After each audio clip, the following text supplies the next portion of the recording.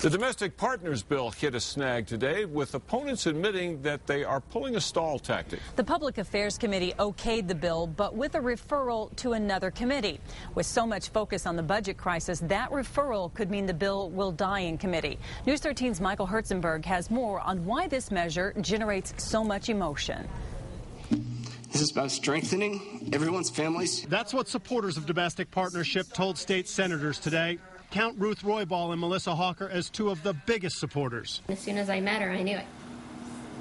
So it was more of like love at first sight. They've been partners for 11 years. She's hard not to love. But last year, Melissa had a motorcycle wreck that almost ended their life together. When I was in my accident, I almost died. If Melissa had died, Ruth would have lost more than love. The house is under her name. Everything's under her name. So she would have lost it.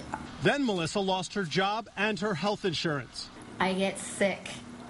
That's just because of the stress because, oh crap, I have no insurance anymore. Now they're tens of thousands of dollars in debt, wishing lawmakers would help them by passing the bill. If this bill went through, I would have still been able to.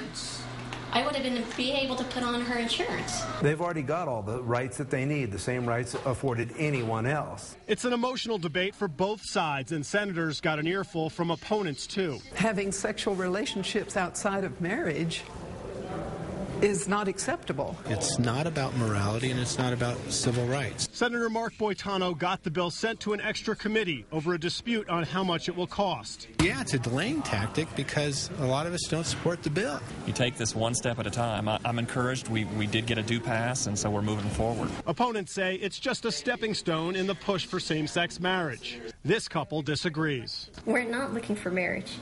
I just need to get some type of insurance.